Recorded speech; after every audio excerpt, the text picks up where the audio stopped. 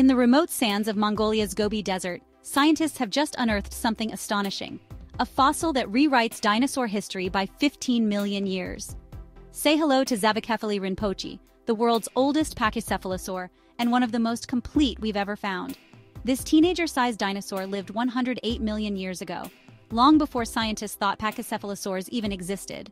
Until now, the earliest Pachycephalosaur fossils were much younger, but this little fossil pushed their origins way back.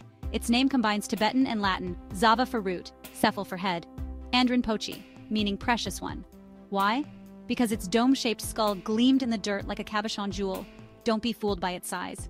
At just 1 meter long, about 3 feet, Zavacephale was small, but it was already flashing a fully developed dome.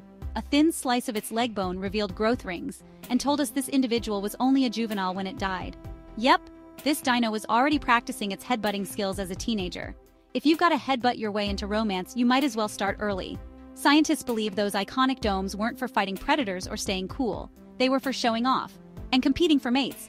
And thanks to Zavacephale, we can finally study how these flashy domes developed throughout life stages, something nearly impossible before, since most fossils were just broken skull fragments. Once again, Mongolia's Gobi Desert has revealed a prehistoric jewel, rewriting what we thought we knew about dinosaur evolution. Zavacephale rinpoche, the tiny, precious dinosaur that just shook up paleontology. Subscribe to LG News for more discoveries that change the way we see our world.